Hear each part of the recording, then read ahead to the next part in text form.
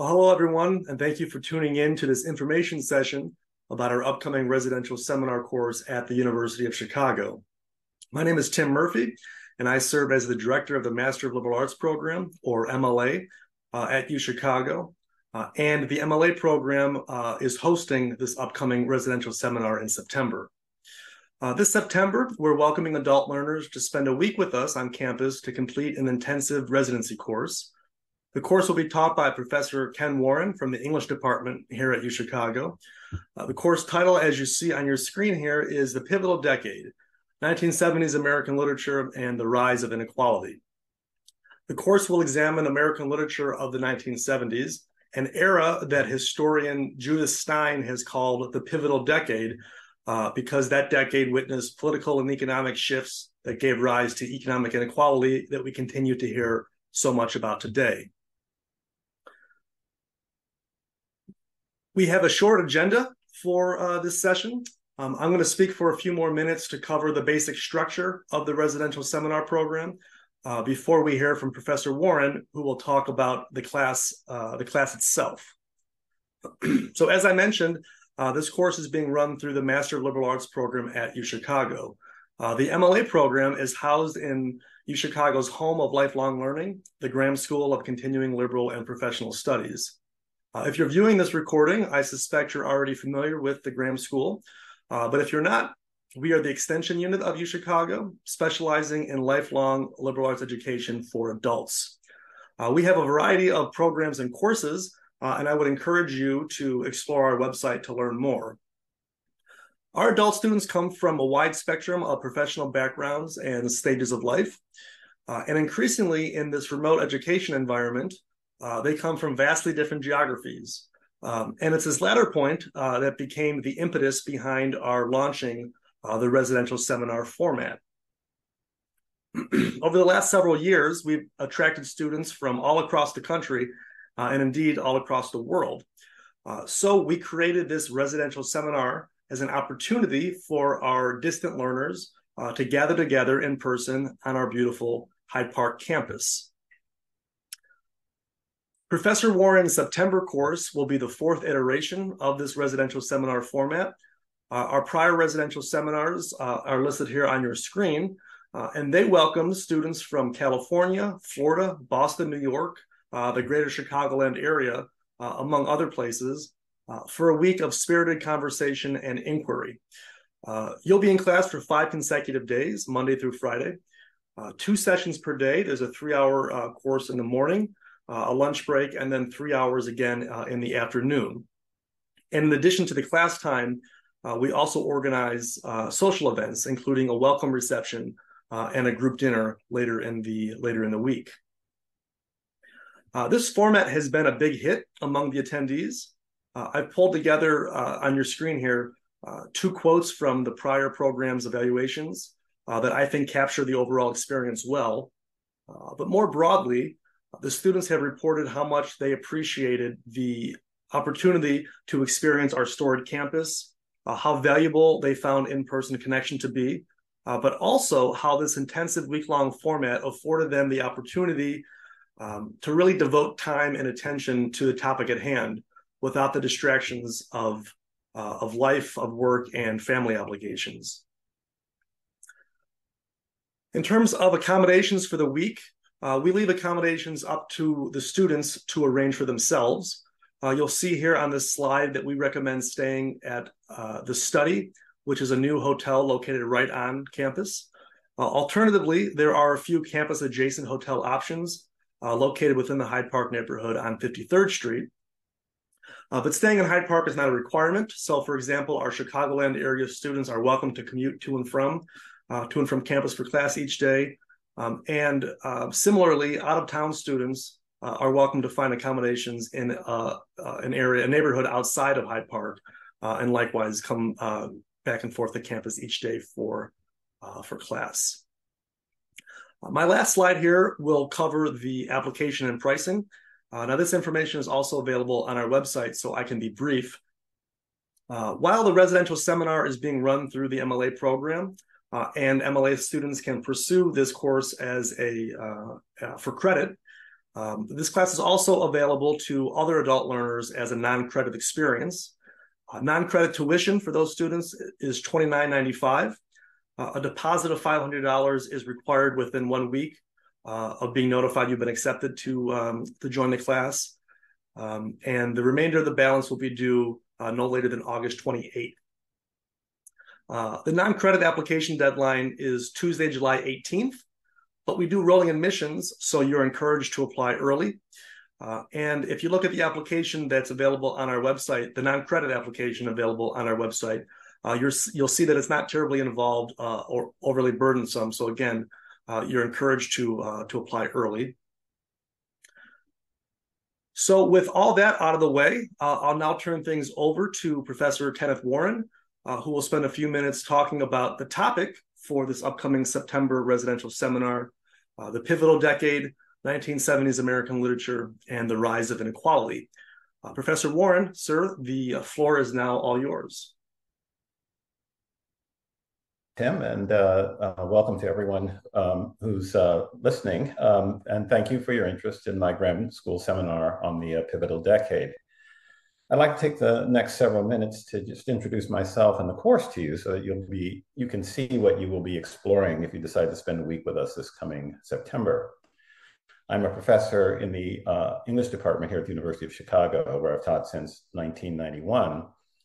My areas of research and teaching have ranged from 19th century American literary realism, with a special focus on writers like Henry James and William Dean Howells, to mid-20th century American literature, where I've written about such figures as Richard Wright, Ralph Ellison, and Anne Petrie.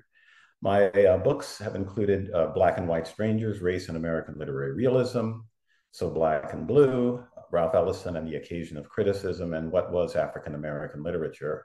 I've edited several volumes, including most recently for the Norton Library series, a new edition of Upton Sinclair's The Jungle. Across all my inquiries, I've been interested in the ways that matters of literary form and language have connected with political and social change, particularly how efforts to make American society and political life more democratic and egalitarian have intersected with these issues. It was actually these interests that led me, in conjunction with a friend and colleague at the University of Illinois at Chicago, Walter Ben Michaels, with whom I've co-taught on several occasions, to develop what was initially a PhD seminar called The Pivotal Decade, American Literature in the 1970s. The title of the course, as Tim mentioned, is taken from a remarkable and I think not nearly well-known enough book by the late historian Judith Stein, The Pivotal Decade, How the United States Traded factories for finance in the 70s. And let me share my screen with you momentarily here. Okay, here we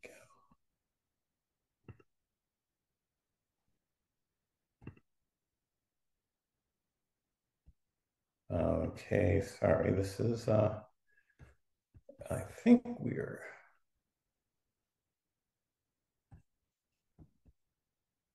the share, okay, I am screen sharing, good.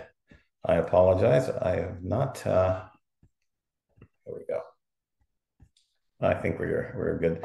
Yeah, this is just a quick image from Judith Stein's book and some of the acclaim that she did receive for that book. And as you can see from Stein's subtitle and the subtitle of the course, that although the course highlights the 1970s, its interests are highly contemporary to our moment, which has been defined by the triumph of finance, the dramatic growth in inequality, financial collapse and resurgence, and some would say complete capitulation of the cultural and intellectual sectors to the demands of finance capital. Built into this course is a narrative of the decline of labor, working class, and unionization as a force capable of directing US and even global economic and social policy.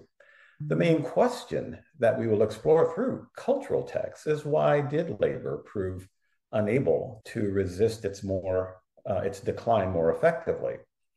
Some of the questions, let me move forward here.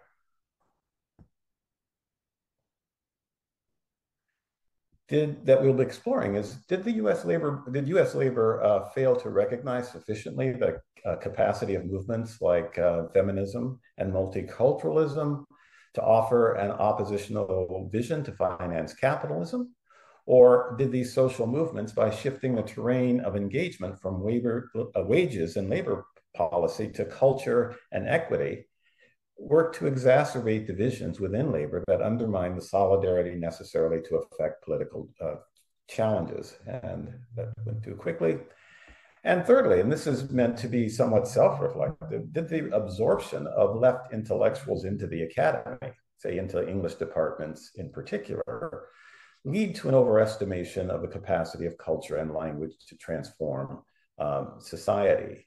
So in many ways, this is going to be an opportunity to be very self-reflective about how we think culture works in engaging and changing social policy.